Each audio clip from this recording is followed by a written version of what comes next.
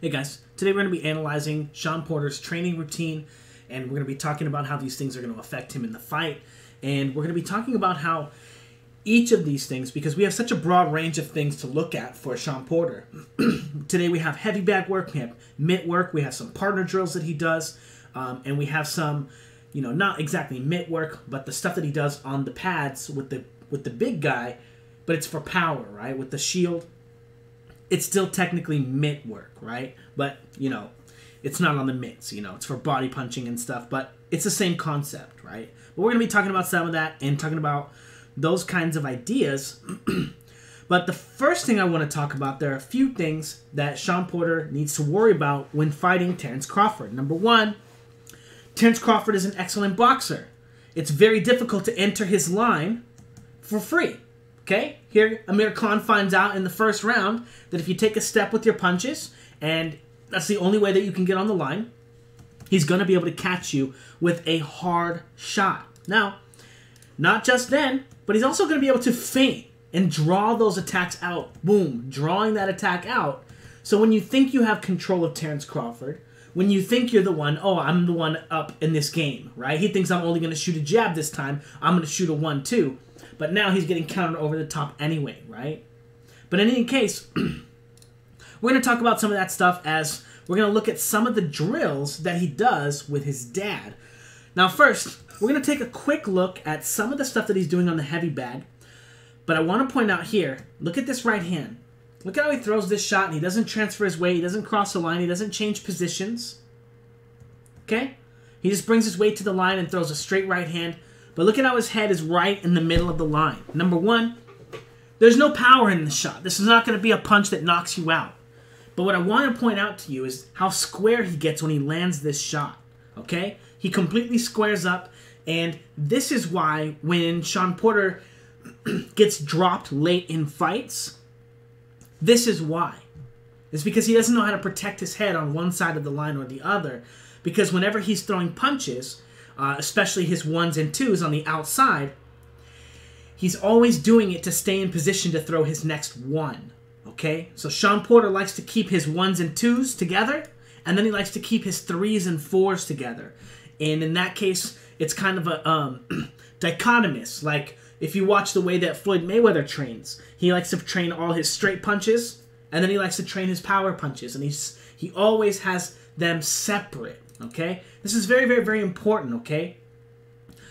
Terence Crawford does not train like this. And that's why he's so much better of a fighter, okay? But what I want to point out here is although it looks like this is really great work, he's doing a lot of really difficult things, Shawn Porter is, these are really difficult things from an amateur level. Okay? This is not high-level pro stuff here with this. I'm not trying to pick on Shawn Porter, but when he gets his head stuck on the line here with his double, triple, quadruple jab into 1-2. Number one, you're never going to be doing this against Terence Crawford. You cannot afford to throw a jab like this and get on the line with him while you're stepping with every jab, right? Moving into position, step, step, step, slide, step, right? Trying to get into position to throw the right hand. Now, the reason that he has to move so much and take so many steps to get into position to cross the line on the bag is because he doesn't have any head movement. Okay? When he throws his jab, his head is already on the front foot. He doesn't have anywhere to transfer his weight into the right hand because he's already there waiting to rotate into it. But he's not really transitioning his weight. Okay? Most of his weight is already there on the line. So again, he's not really getting any weight into this punch. Now, we're going to take a look real quick at some of the games that he plays. And on Patreon, I call them boxing games, your drills and stuff, that he's going to play. Now, one, he's practicing his boxing, okay, on the outside. This is how he closes the distance, right? So he's practicing stepping with his jab, and then he's going to practice stepping with his feints. 1-1, and then 2, right? So number one, I want to say, first off, at least he practices feinting. Very few fighters actually practice feinting or controlling the line in a way that isn't punching, okay? This gives him the opportunity to look at his opponent. If you're always throwing your punch and committing, You have to be crossing the line all the way. You have to be changing position. And you're going to be covering the line because you're making a strike. You're not always going to get to see how your opponent reacts to it. Also, you're not going to be able to see if they're going to counter you. So at least he's practicing this in his routine here, right?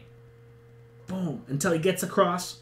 And then, boom, new drill, right? Now they're going to say, okay, you've closed the ring off, right? You've cut the ring off, or you've closed the space off, right? We're at a point where I'm in the corner, and now you need to take an angle. Get off the line with me, right? And set up some big power shots. So he's going to shoot the jab, and he's going to double feint, just like he was doing before with his right hand. And now this time he's going to set up the body shot, right? Now, real quick, these drills here, they're the same ones that he plays. Is it this with this gentleman here? We're going to go over more here, okay? Here he is practicing the boxing, right? The 1s and 2s, right? It's not all the footage here. I don't have all of it. Thank you, Fight Hub, for what I do have. Appreciate it. But practicing his stepping with his 1s and his 2s, right? Just like he was doing with his dad. That's how he cuts off the ring. That's how he practices it. When he gets onto the front foot with the guy, right? After he feints him, what does he do? Oh, God damn it. Boom. Boom, boom. 1, 2. In, out. In, 2. Right? Just like he was doing on the mitts. Okay?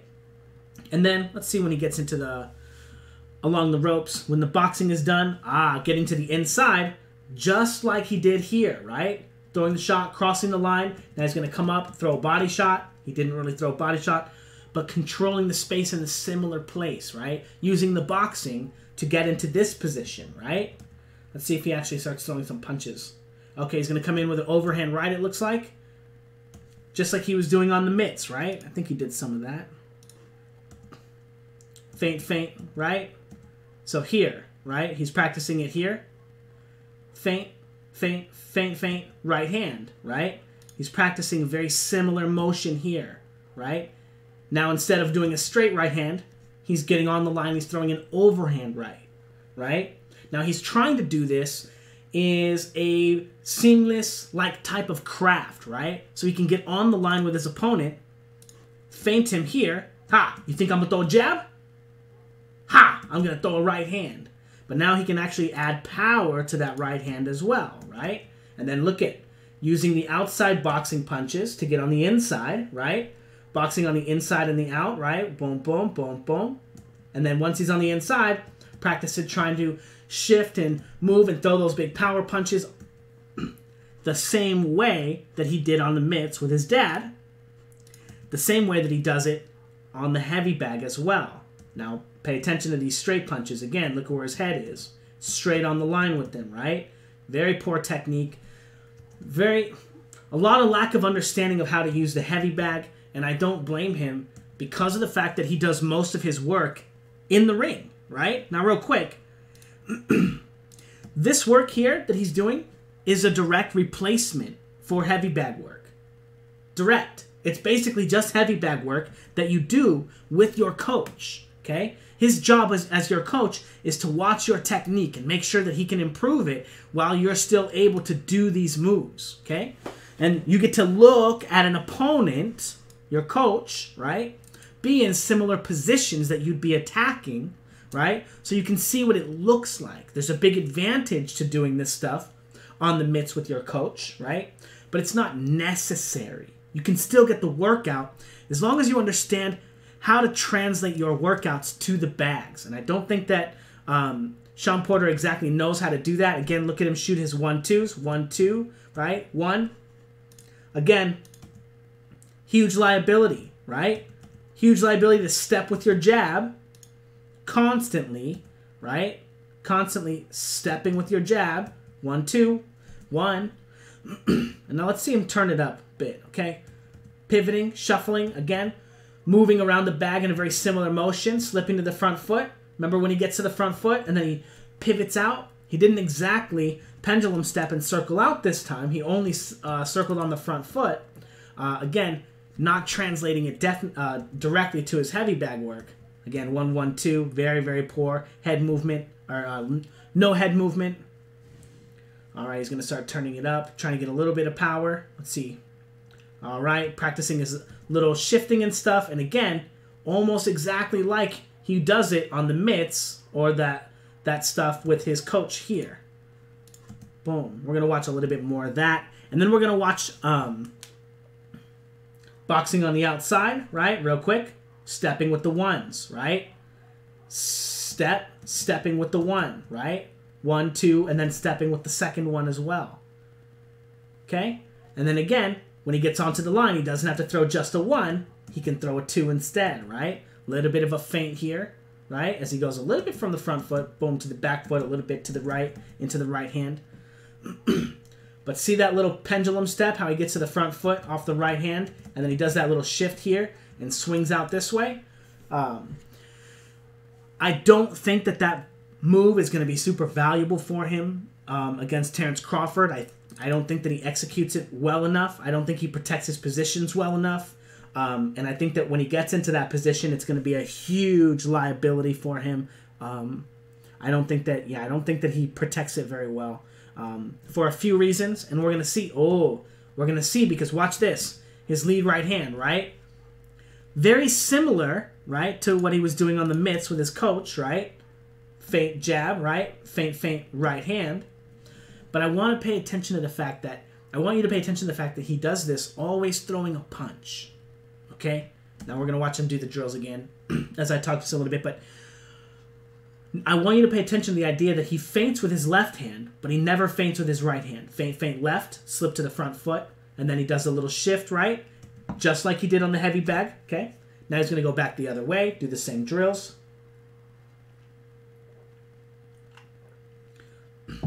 And doing 1-2s this time, right? Head always in the same spot. Now, when he throws his 1-2, he doesn't protect this position. He doesn't block. He doesn't slip. He doesn't roll to the back foot.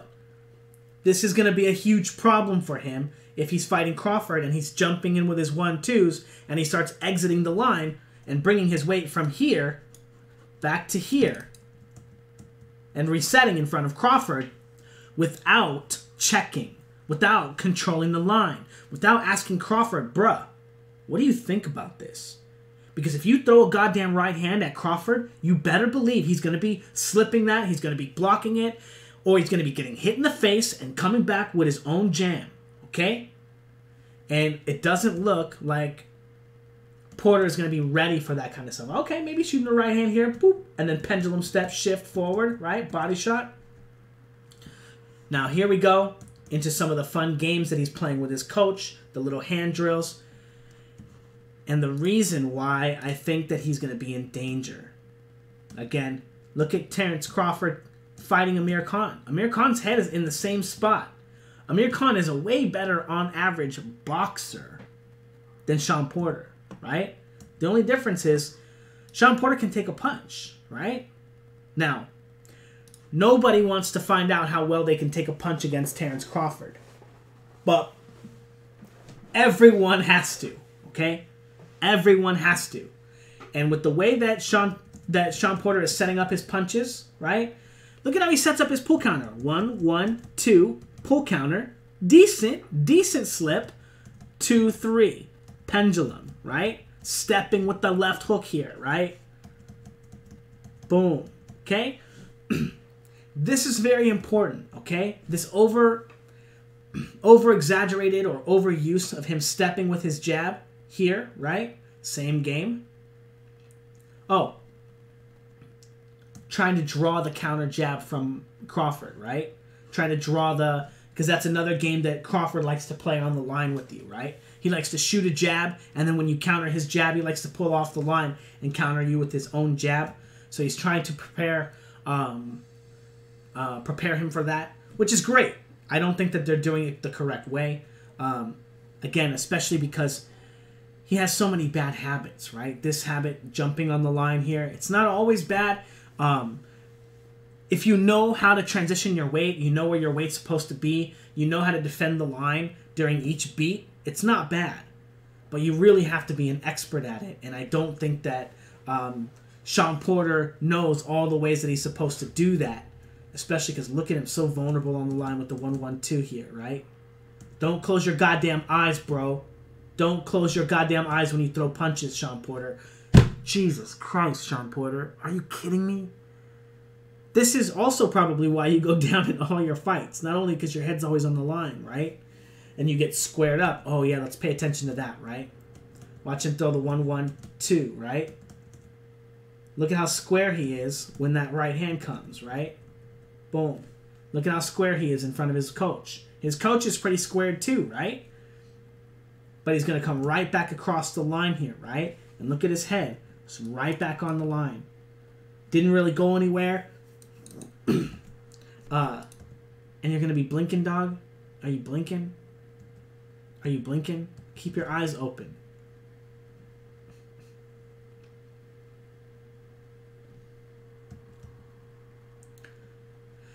Same fun game after you get to the front foot, right?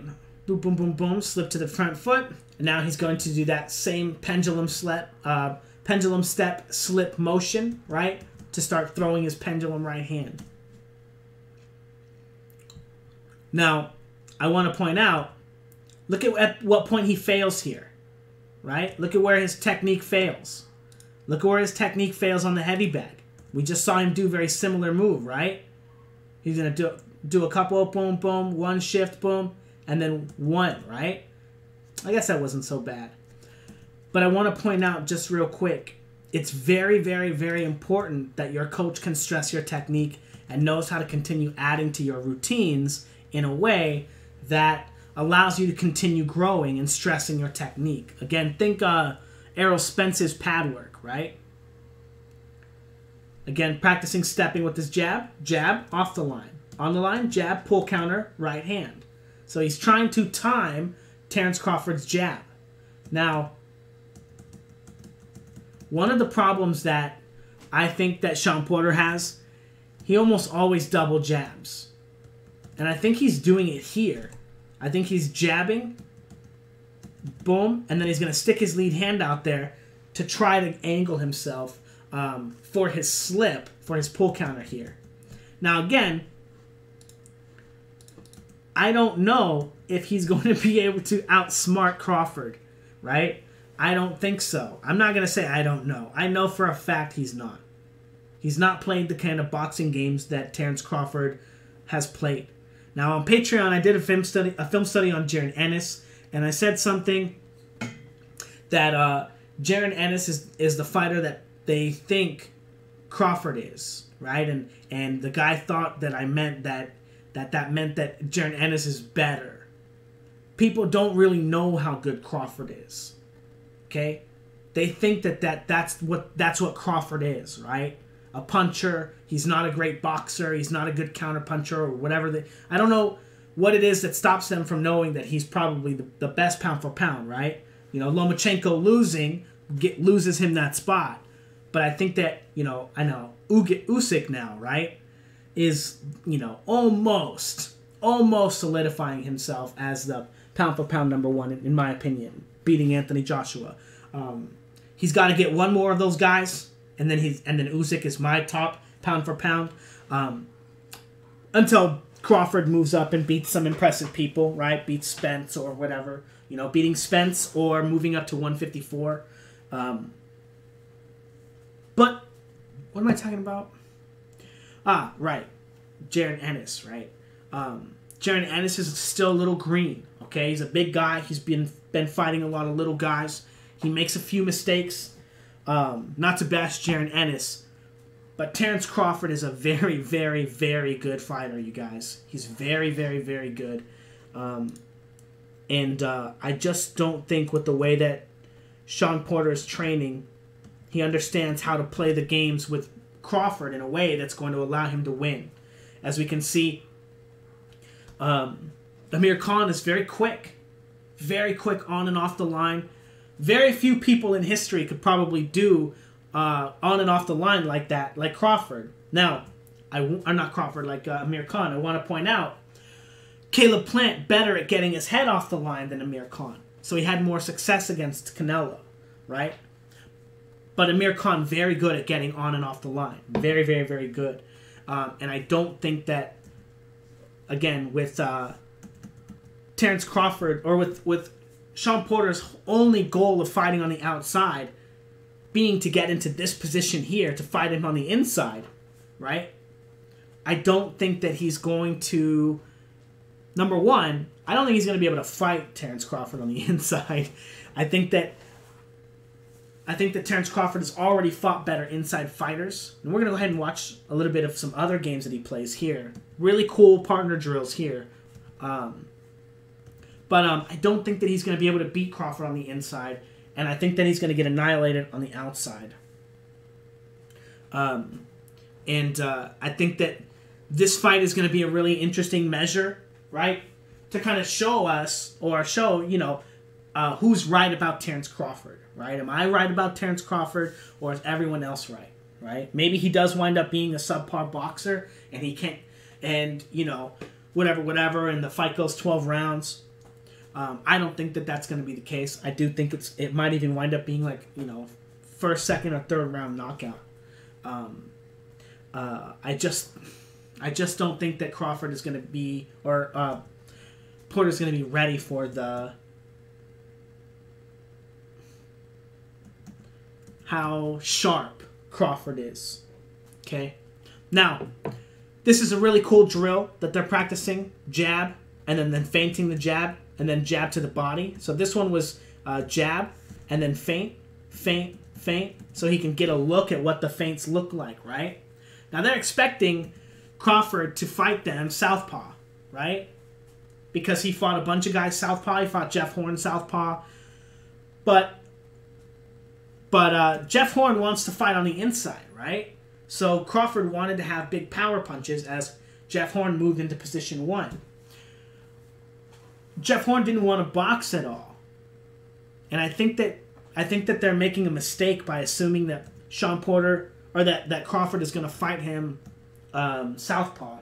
Just like Ben Davison made a mistake in his analysis against Crawford versus Khan as well, thinking that Khan was going to fight, or thinking Crawford was going to fight southpaw against him. Again, I think that he's going to fight him orthodox, just like he fought Khan. Just like I thought he was going to fight Khan, because he's going to be looking to time the 1-2s of Porter. I think that those 1-2s, again, we've seen the way that he trains them on the heavy bag and stuff. We can see how he's moving around here in front of his southpaw opponent, how his head is always in the same spot, right? Now, this is a really cool drill that they're practicing here, controlling the line, and then when his opponent shoots the jab to the body, right, 1, boom, they're timing him, right? So as long as he gets control with the first step, right, boom, they're going to see him take lead foot dominance and step with the second shot. This is going to be this is a really, really excellent drill, okay, guys? Really, really excellent drill. Not because it's going to help him just find the jab to the body, okay? And then we're going to play that drill again. I just want you guys to see the whole thing again. The first one being just controlling the jab and seeing the feints coming, right? And then a flow, right? Moves directly right into the jab to the body. Let's go ahead and get the beginning of that. Go ahead, boom. So jab, and then feint, feint, right? Showing what it looks like, double jabs. Now again, Shawn Porter's head is in the same spot, no matter where he is on the line, okay? This is really important because this is the position that he likes to be in order to make sure he can throw his jab. See how he throws his 1-2? See how he always enters the line from this position here, right? 1-2, 2, right? 2, right? So real quick, let's connect some dots. Where are we in this video? We're about halfway. So what kind of games does he play on the mitts with his coach, right? Feint, feint, 2, 1, right? Where's his head, right? He practices throwing his jab from this position. He practices feinting from this position. He practices throwing his 1-2 from that position. Throwing his straight right hand from that position. So when he's training and when he's sparring and when he's doing his live drills, he's trying to make sure that he gets to be in the position that he trains to be in to throw all of his punches. And this is the position that he looks to try to be in on the outside. The problem with this position is that when he pendulum steps and he looks to find a similar position here, he doesn't wind up pendulum stepping and crossing the line and I'll say charging up his weight. We're going to get to see some of that stuff too as he does these drills too. But again, I want you to pay attention to where his head is, right? How square he gets when he throws his punches, okay? Now watch him pendulum. Whoop. He's on the back foot, fine. But crossing the line, throwing the right hand, squaring up with his opponent. Look at where his opponent's weight is. Look at where his opponent's gloves are, okay? He's crossing the line. Number one, his left hand is down. He's going to be getting hit with hooks if he's penduluming on his opponent here. So number one, for this engagement, if this is how he's looking to jump onto his opponent, Jeff Horn tried something really similar, and he literally just got sparked, right? No, he didn't get sparked. He ate some big punches. Jeff Horn is a big dude, though. But I want to pay attention. He doesn't control the space with the right hand as he's getting into this position, right? He doesn't know how his... Now, I don't know if he knows how his opponent's going to react, because I don't know what drills his opponent is trying to practice, right? So maybe they're only working on penduluming and they're not worrying about defense or whatever. But I want you to see how often he's squared up and how trying to be in that boxing stance, coming straight out of a position here, if he had just also squared up, right? And then coming straight out. Remember when you throw your 1-2s and then you look to reset? Look at him resetting right there. That's not how you reset in front of someone. That's definitely not how you reset in front of Bud Crawford. Okay? Crawford is... Man, when he is on you, right? Like people think Errol Spence is relentless. People think Shawn Porter is relentless. People think... But no one seems to remember how relentless Terence Crawford is when he knows he's got you hurt. And here's the thing. Terence Crawford only waits till you're hurt because he wants to. So I just don't see Porter being able to exploit the openings he thinks that there are going to be there. I don't think that he knows how many openings there are when he's crossing the line.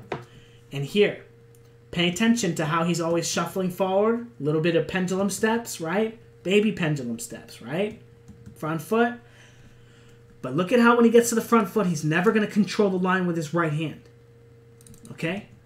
He's only going to look to pendulum step here and control the space from his left shoulder, right? Again, this is going to be a huge problem for him when he fights Crawford because Crawford does like to get to the front foot. Even if Crawford does fight him as a southpaw, when he looks to pendulum step on his opponent, when his opponent's weight is here getting to the front foot, if he's penduluming here onto him, that hook is going to be there, right? Bringing his weight here, he's going to be setting the trap to catch that control as he comes in. And again, I just don't think that Shawn Porter is learning to control the space with his rear hand enough. Here you go, controlling only with the left hand. Control with the right. Now look at how wide he was with this control of the right? He sees his opponent trying to scoop out, right? Whoop. But look at how big and square he is, right? Again, these are excellent drills, right? And you should practice them. But sometimes it does help that your opponent can just punch you in the face, right? So you don't do silly stuff like that. But I'm more interested in the idea that and how very little control he looks to get with the line with his rear hand. How he always tries to keep his left shoulder forward, right? Pointed at his opponent. Look at him have to reset here because of that, right? Boop. And now he has to reset and bring his left shoulder forward, right? Now think about this. Okay? He just transferred his weight to the front foot a little bit here. Very similar to if he had just thrown a right hand, right? Again, he doesn't transfer his weight to the front foot. Now look at him reset. Just like he had thrown a punch. Okay? Again, his footwork is just not as good as people think, even though he's quick, right? This is pretty quick, right? That's a huge pendulum step. Look at how square he is. Look at how when he transferred his weight with the pendulum step, not only is he not controlling the line with the left hand to keep his weight on the back foot, he's not controlling the weight, or he's not controlling the line with his right hand so he can keep his weight on the front foot. He's in the middle of his line. And again, this is what I'm talking about when he pendulums around and circles around on the bad or circles around on his coach. and he finds himself squared up, or he finds himself not in a position to throw a power punch, like he's practicing, like he's hoping, like he does with these big spin moves on the things with his coach here, but he's not getting into the best positions, right? We're going to watch him do one here. He'll do it any second. When he shifts to the front foot, we'll pause it. Hopefully. Boom, boom, boom. Now he's going to pendulum step. He's going to shift a little bit this way, right? Boop. There you go. And look at him in the middle of his line here, guys. Right here. Again, this is going to get him knocked out by Shawn Porter, or by Terence Crawford. This is going to get him knocked out. This is the position where he looks to be in, because this is how he's looking to reset. Get that left shoulder forward, right? Now, there's nothing inherently... Ooh. Throwing this right hand, and look at him fall out of position, right? He turned it into a decent pendulum step, right? Boom, boom, boom, boom. But again, resetting, right?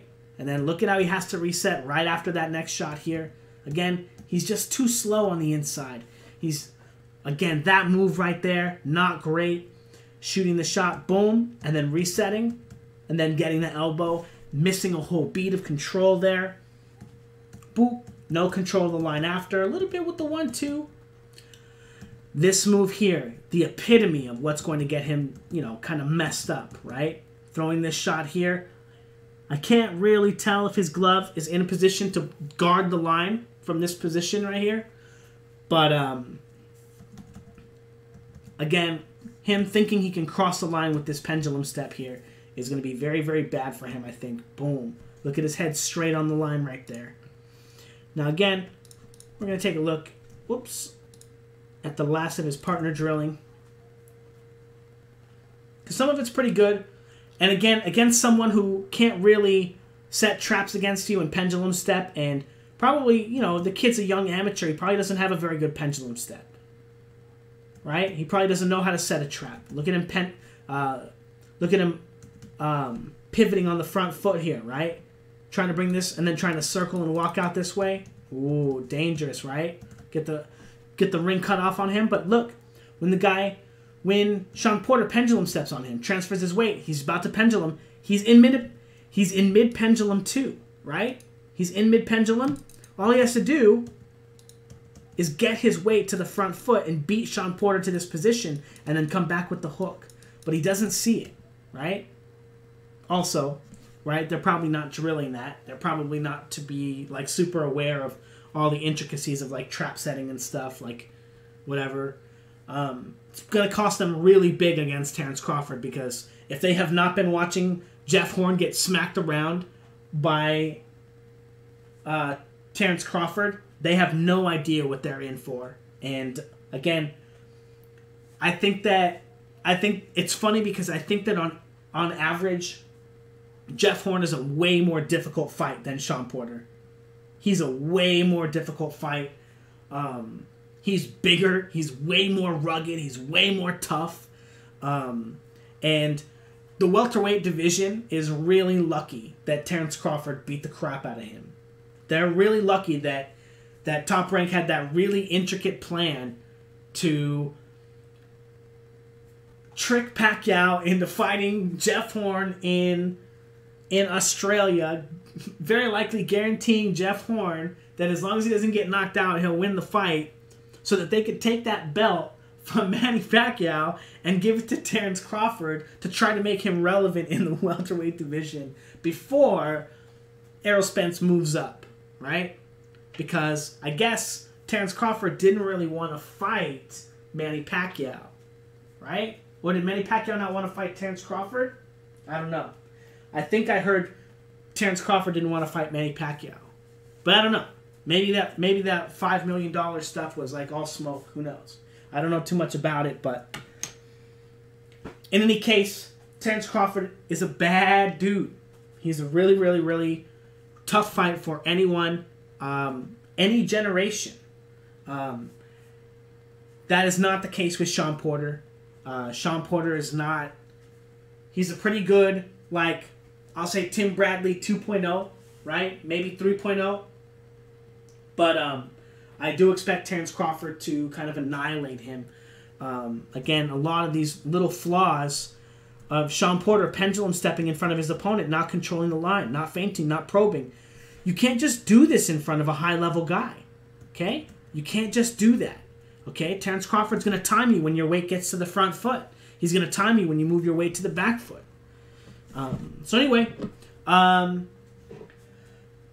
really interesting routine from Shawn Porter, right? Obviously, 1s and 2s close the distance. Obviously, you're going to throw your hooks and your uppercuts on the inside. A really interesting pattern, right? And training path. Very, very simple between Shawn Porter and his, world title aspiration training routine, right? Not a lot of intricacies there, right? They throw a couple straight punches, step with them a little bit. Their technique is okay. They're sharp, that's for sure. All the stuff they're doing, they practice it hard, they train it hard, they do it with discipline. But there's no head movement. Your head's supposed to move when you throw your straight punches. And his head's always in the same position. And I don't think he realizes how much that's going to impact him against someone who can move their head even just a little bit. So, yeah, while I'm super stoked to watch the fight, I'm expecting it to be a wash. Not even a close fight. If Shawn Porter... Maybe Shawn Porter is better on the... No, we've seen him on the back foot. Oh well. Anyway, let me know what you guys think in the comments below. And also, don't forget to check out my Vimeo programs to teach, not only to teach shadow boxing, to teach pad work basics, and to teach you the best drills I know how for teaching your positions, okay? These are the drills that even though Theo's getting much, much better and he's ready to do more advanced drills, these are our core drills that we do to improve our body mechanics, improve our speed and power in our hands, and improve our athleticism, okay? So check them out. Also, if you're interested in learning how to build real boxing power, a lot of people think that punchers are born, all that stuff, yada yada, but I guarantee I can teach you professional level boxing power with this boxing program. Check it out. It's my Pendulum Boxing program. And again, everything right now is 30% off with promo code 30. I also have a set of partner drills that'll teach you and a friend how to box, how to get on the line, how to do the things that Terence Crawford, or rather that Shawn Porter is trying to do here with the mitts on his dad, right? It'll teach you how to get on the line safely, how to control the line, how to feint and probe, how to set up your pendulum steps. It'll also teach you how to do this as a southpaw. It'll teach you how to do this against a southpaw. It'll teach you how to do this as a southpaw against a southpaw. Anyway.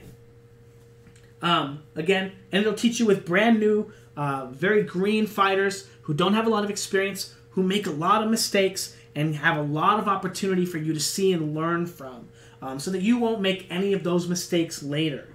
Now, one of the most interesting things... Well, never mind. Moving on. Anyway, 30% off in my Vimeo shop with promo code 30. Pad work, partner drills, shadow boxing mastery for power. Yeah, anyway, thanks guys.